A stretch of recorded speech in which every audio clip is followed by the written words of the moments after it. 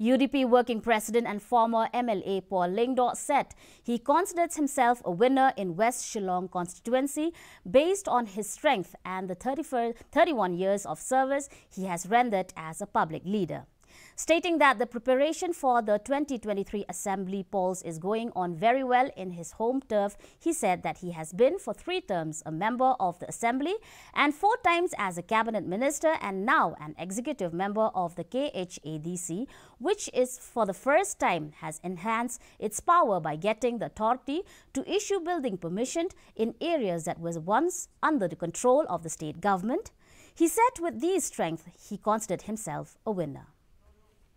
31 years of experience as a public leader,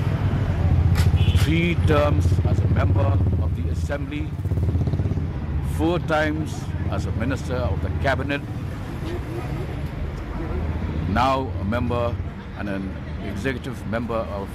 the KHADC, which for the first time has now enhanced its power by having been given the authority to issue building permissions in areas that were once